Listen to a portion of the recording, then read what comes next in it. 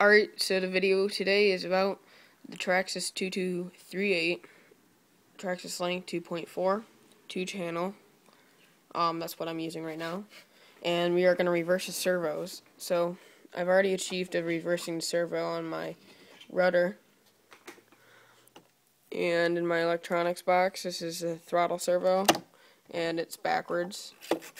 So, what we're going to do is we're going to change the channel here. Now that was my failed attempt. Alright, so what we're going to do now is we're going to enter the menu. We'll hold it for about 3 seconds. It's blinking. Alright, cool. So we're going to hit menu one more time. We want 2. Alright, we got 2 blinks now. Now it means we're in channel setup. We're going to hit set. That's blinking once, which means that's steering servo.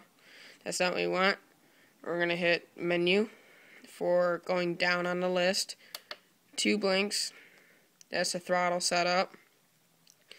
3 blinks is for the 3-channel with your clicks right here. You can reverse that servo. And then 4 and 5 are your ticks over here. Alright, so now that you have in the mode that you want, I have it number 2.